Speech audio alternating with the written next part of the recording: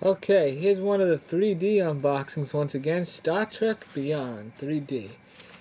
Blu-ray, 3D, Blu-ray, DVD, and digital copy. I assume I can still redeem this. I'll try to.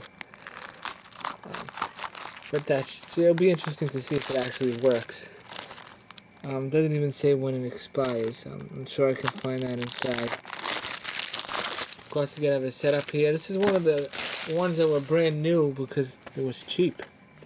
Let's look inside. Okay. Now there it is. It gives you an ultraviolet, which obviously is obsolete, but a lot of these, all the ultraviolet codes still work. You just have to redeem them in a separate area from now on. So I'd have to do it through iTunes. It says it won't work after 11/1/2018, but I'm sure it'll work after that. Then one of the discs fell out, but this is the Blu-ray 3D film. Notice they don't put much work into the disc art on that. You got the regular Blu-ray film right there with the special features. I know I watched all the special features for that. And then you got the DVD right over here. Yeah, I assume that's the DVD, just silver.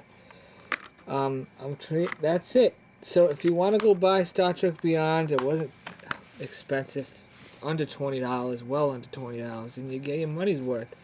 I mean, if you want to collect some of these 3D movies, they really aren't that expensive when you think about it. Alright, bye-bye.